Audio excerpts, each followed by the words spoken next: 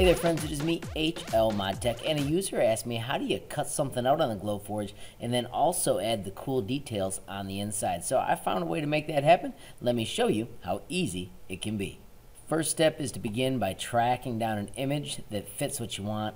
I'm going to play with a hot air balloon, and you can see I found this one right here by doing a search for icons. I wanted a hot air balloon icon. I wanted it to have an outside edge that would be the cut, and then the inside edge would be the details. Once I found it, I right-clicked and I did Save Image As, and I dropped that little critter in my clip art folder. Once I had that piece of clip art, I visited picsvg.com. I uploaded by just doing upload the picture, and then I went through the different filters to find one that showed me the lines I wanted. So if we click on Invert 1, you can see it has interesting edges.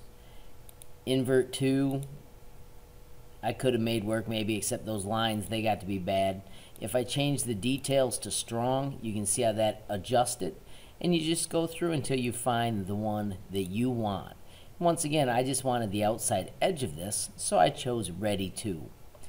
I'm going to go down to my one I just picked, and I'm going to download that SVG, and then I just put it in my clip art folder. And since I already saved this earlier, right now I'm just going to hit cancel.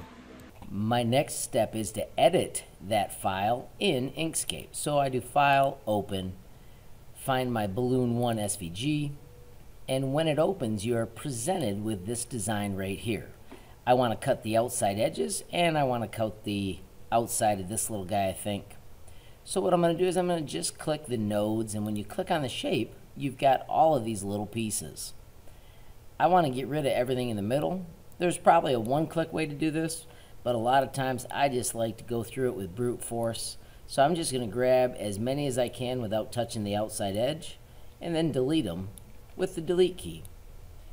It ends up being super quick, and it's real easy to double check and see if I got them all when I'm done. I'll show you how simple it is to clean up that whole mess in just a few quick strokes. Notice you can drag to the right or left. You want to make sure you don't get into the outside ones. And then when you're done, I'm going to keep all of those. I got to get this side here. This one. Accidentally grabbed a handle, but it's no big deal because I'm going to delete those pieces anyhow. Anytime you make a mistake, like pretend I went out there, you can just do Control Z and back up to where you really wanted to be. And then we need to turn on an outline for this. So I am going to right click on the color red, and I'm going to set the stroke. I'm going to click on my stroke properties, and I want to go to the stroke style, and I want to make it 0.5 millimeters or 1 millimeter. You can take your pick. But this gives us that beautiful outline we're looking for that we're going to cut. When I hit delete, I can get rid of that last little piece. And then I'm going to left click on the no fill button, and I have already got the sweet piece that I want to cut out. If you want to cut out the seagull, do the same thing, except the seagull doesn't have any special details. You can just left click on the no fill and right click on the set stroke, and then set that stroke to the 0.5 millimeters or 1 millimeter that you used on the other piece. When you're done with that, do File, Save As, and you could call this like 1A. I'm going to call it 1B because I already made one and I need another. With that little piece built, it is time to move to the Glowforge. I'm going to start a new project, upload my parts. We're going to start with that Balloon 1B and bring it in. I'm going to be playing with cardboard because I don't really need this. I'm just having fun with it. I'm going to set it to my cardboard cutting numbers that I know work. This kind of cardboard I can do with 200 speed and 4 millimeters thick. And then I'm going to bring in the original image to do the cool scoring that gives it the extra sweet designs when we're done. So here is my balloon PNG. Once it is in, I simply need to adjust the two designs until they fit the way I want. Let's do a quick zoom, pan, and get those oriented so that the shading will be on the inside. And then since I'm using cardboard, I'm going to use kind of crazy numbers to get this to turn out the way I want.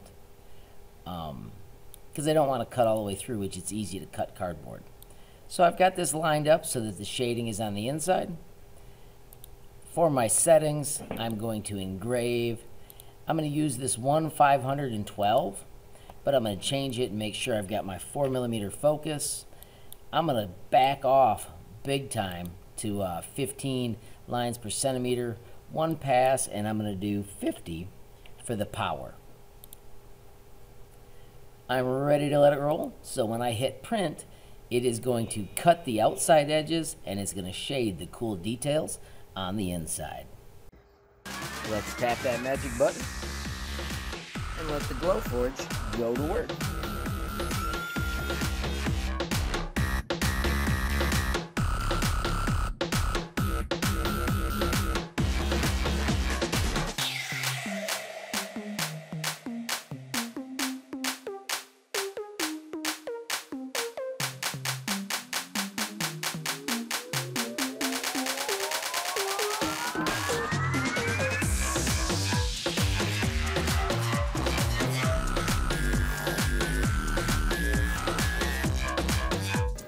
Alrighty friends, so there you have it. In almost no time, a sweet cutout hot air balloon with cool details.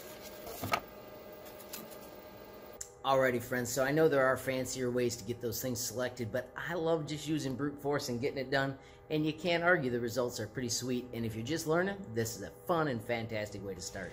Friends, if you found the video useful, please hit that like button. If you got a question, comment, or suggestion, add it down below. If you haven't subscribed yet, what are you waiting for? Smash that subscribe button, and last but not least, hit the notification bell if you want to be the first to know when there's a brand new video from me, HLModTech. Thanks for watching. Have a great day.